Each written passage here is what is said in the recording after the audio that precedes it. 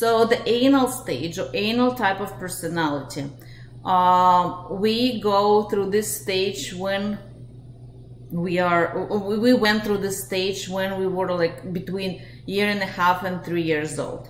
And the focus of libido, and again, this is the part of the body where child receives the biggest pleasure is anus.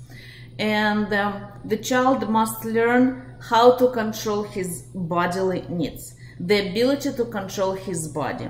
And this stage is where the child develops a sense of control, a sense of accomplishment, and independence.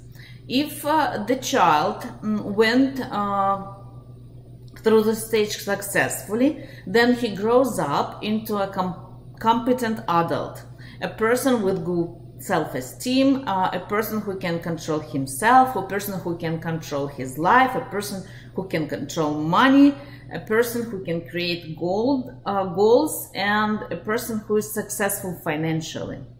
And people who had fixation on this stage, and fixation is formed when parents were too controlling, when parents did not reward the child for learning how to use a potty.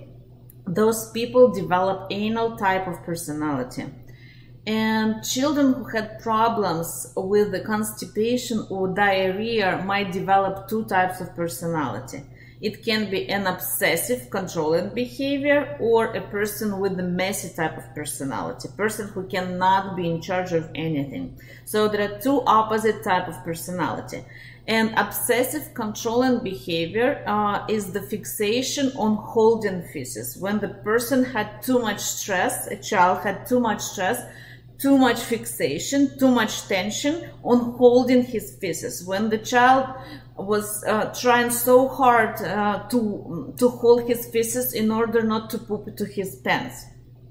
And as an adult, we might see a person who wants to control everything. Everything should be on its place, on its order. A person with OCD personality disorder, a person who has a spotless house, a woman who has a spotless kitchen, everything is organized in her kitchen, a person with a spotless office, a woman with a spot, or a man with a perfect closet where clothing is sorted by type and color.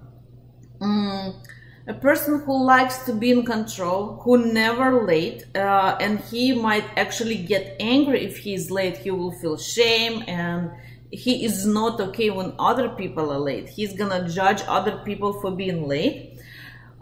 Here we're gonna have a person who spends money only on necessary things, who likes to save money, and he might even have a hard time of spending money on himself. He will not buy expensive stuff because it's waste of money unless it's absolutely necessary.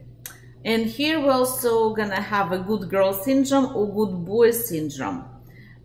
It's desire to be perfect, desire to be good, desire to be the best in everything, and the person who is gonna intellectualize and rationalize his decisions, his life. And this person is not gonna be any, these people are not usually creative people because they have to block the creativity. Creativity is when you let things go the way they are, you open and you have no expectations.